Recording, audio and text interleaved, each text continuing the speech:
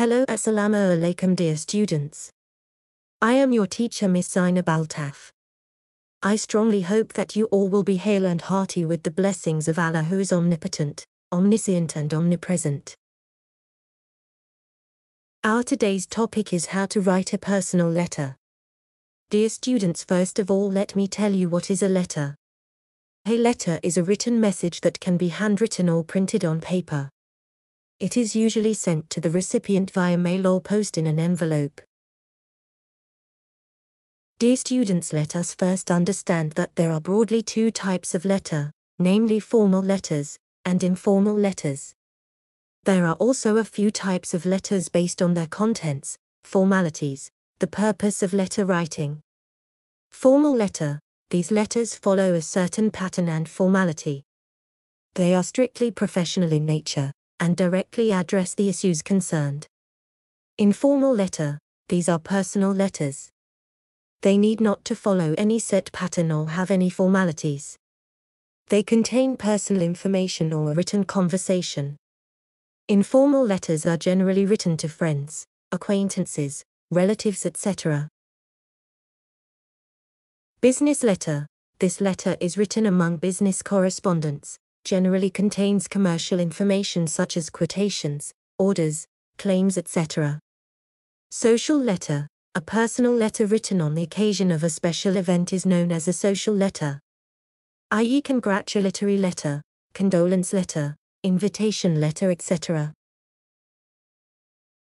My dear students, the given template categorically tells us the parts of a letter written on their particular places. A personal letter has 5 parts. 1. Heading and date. 2. Salutation, greeting. 3. Body. 4. Subscription. 5. Signature. Heading: a letter usually starts with heading that contains the address and the date. It is written in the upper right-hand corner of the page. It contains the sender's address. The date can be written in full using numbers and words, November 14th, 2020, or using numbers only, the 14th of November, 2020. Heading is followed by salutation. The salutation or greeting: it is written in the left-hand corner after leaving a couple of lines below the heading. The greeting usually begins with the word dear before the name of the receiver. For example, dear father. After salutation, we write the body of a letter.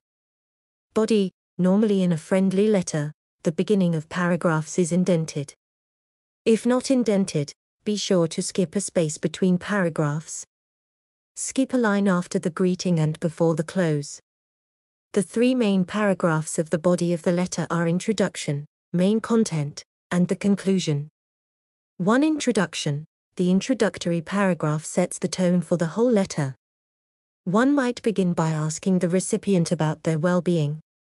Or one may say that the letter finds them in good health and great spirits. The opening of informal letters should be casual and comforting. It must not be formal and direct as in business letters. This particular slide gives the detailed information about the main content and the conclusion. After writing the body, we switch over to subscription. The subscription or closing phrase is added in the lower right-hand corner of the page, after the body, and in the line with the address.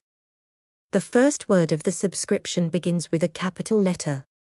A comma is used after the closing. The signature refers to the name of the sender or the person writing the letter. It is written below the closing. My dear students, here is the sample of a personal letter which vividly throws light on each and every part of a personal letter in detail. You all are directed to look at it from different perspective in order to grasp it completely. I strongly hope that you have entirely understood how to write a personal letter. Thank you very, very much indeed.